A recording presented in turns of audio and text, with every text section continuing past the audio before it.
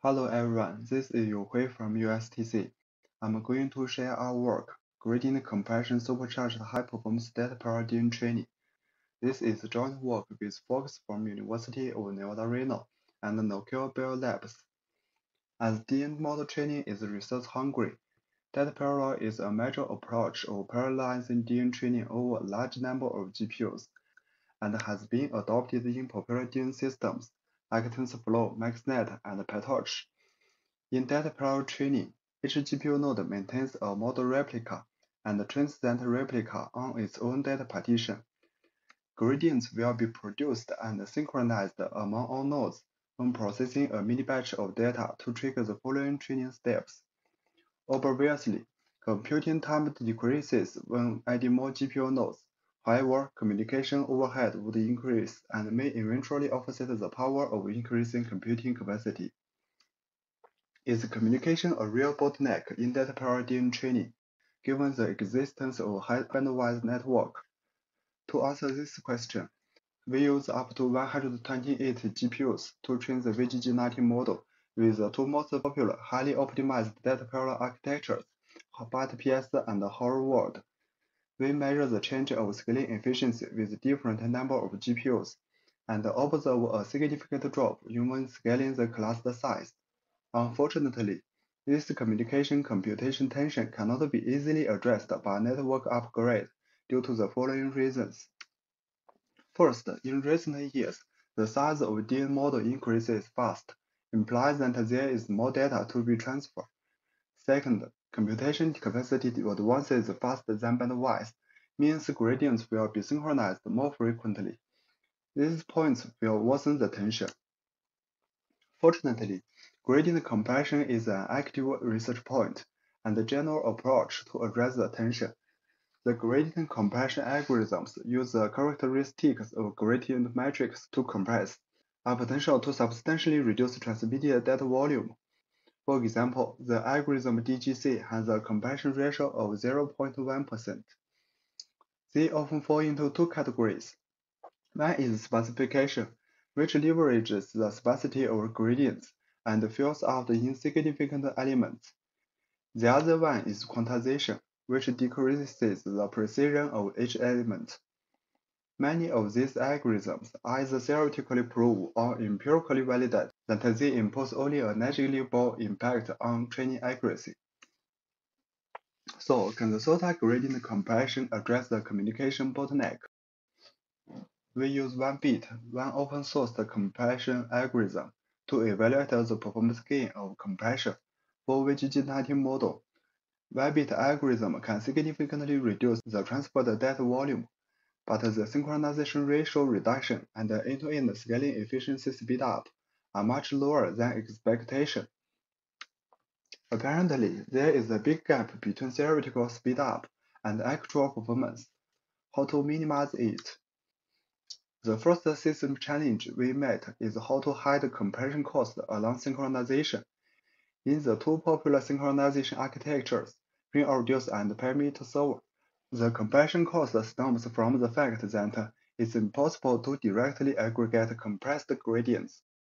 Thus, at every data transmission step, a decoder operator must follow message receiving and precede aggregation.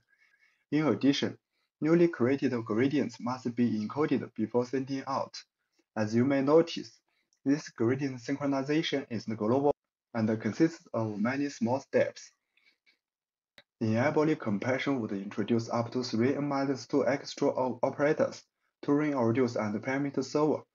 However, the current design of the two architectures fails to hide this non-negligible overhead. First, Reduce takes bulk synchronization to complete 2 times the difference n-1 communication and aggregation steps all at once, precluding the chance to pipeline compression and communication. For parameter solver, it enables such pipeline, but experiences less parallelism and resource inefficiency due to uncoordinated communication. Third, SOTA optimization such as batching, partitioning, and balancing are all compression unaware. Therefore, it requires us to rethink the new system designs for compression-aware gradient synchronization strategies. Equally important, there are many compression algorithm proposals needing great manual efforts to implement and optimize them atop GPU one by one. After that, practitioner needs to integrate the algorithm code into synchronization architectures and DNN systems to make data parallel training compression aware. This requires significant system expertise. Undoubtedly, it's difficult for general practitioners to do this. To address above challenges, we aim to provide a high-performance compression-aware synchronization strategy and easy-of-use compression algorithm developing toolkits. We believe this will be quite beneficial to develop and practically apply gradient compression algorithms in data parallel DNN training.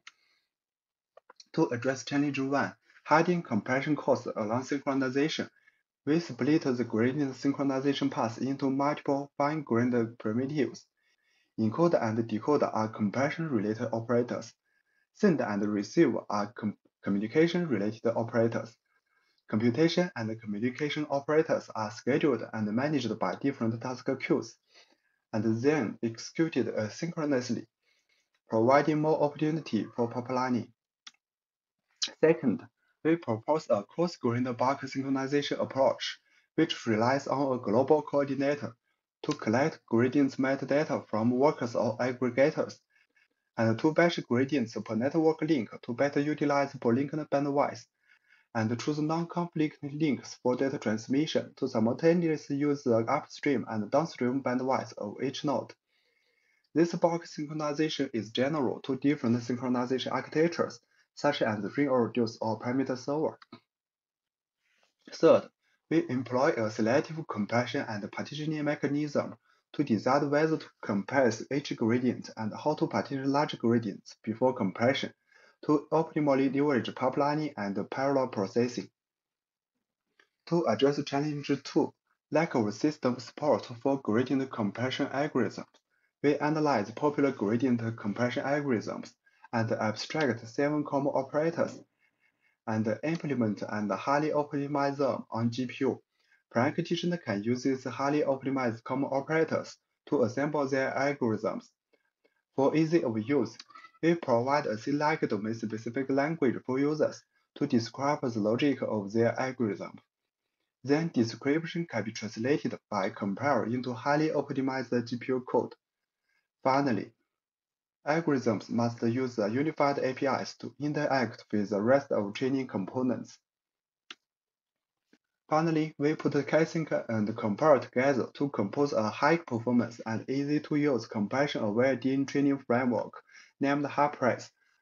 HyperX can run on mainstream DNN systems such as MaxNet, TensorFlow, and PyTorch, and provides a high-level API for users to launch data parallel DNN training and exercise different gradient compression algorithms.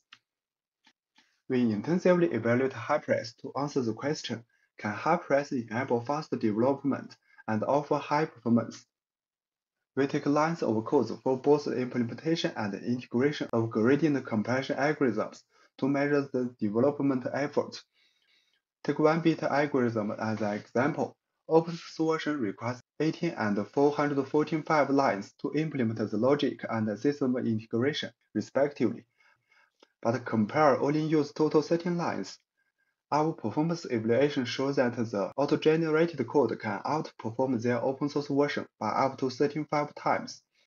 So, ComplL can significantly relieve the implementation and development efforts. We then measure the end-to-end training throughput. We train 3 different popular DNN models atop 3 different DNN systems. We find that HyperX improves the training speed over both current no-compression and compression-enabled baseline systems.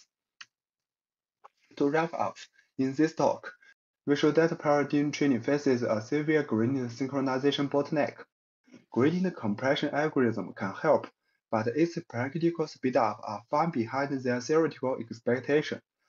To this end, we address the system challenges and build a generic, high-performance, compression-aware, and easy-to-use data parallel framework named HyperX. HyperX has been open-sourced. Thanks for your attention.